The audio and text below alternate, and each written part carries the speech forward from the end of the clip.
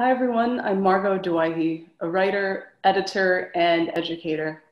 And I'm grateful to share my poem, Maidservant.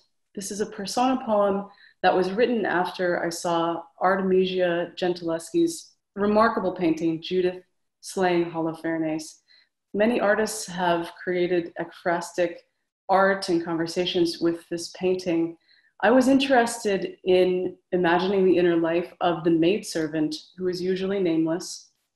Of course, this is a feminist icon who has painted this. It's a moment of reclamation of power.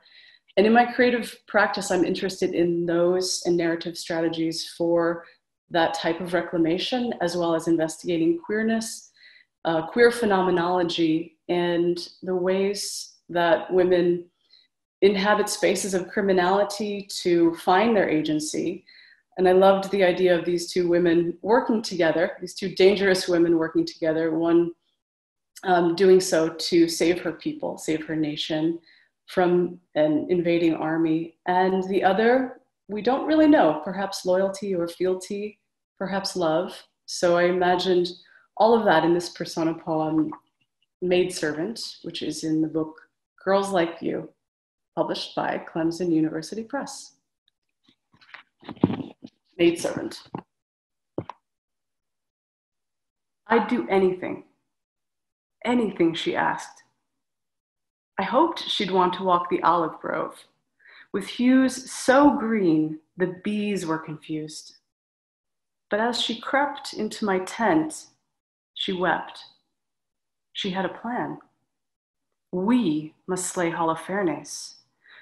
We, she said.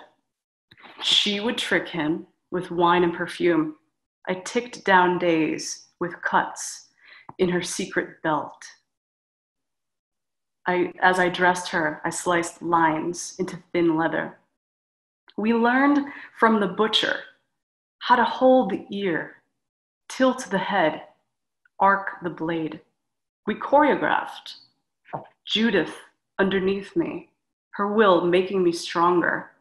Harder, she said, harder.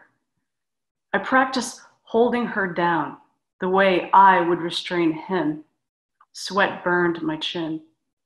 His last night, he was drunk and quiet, hardening like lava on cold earth. Velvet drapes let in one rod of light. We worked fast, 2 fires close enough to bleed into one. His skin tore easily as he tangled his sheets. I wouldn't say I had doubts. I didn't. But as the life in his eyes reversed, a sudden wind choked our candle. She followed a star, and I followed her, steady as a vow. No light save for above. 1 volt between planets that will never touch. She was named Queen, but sits alone in her tent. We speak no longer of velvet, the enemy's jaw.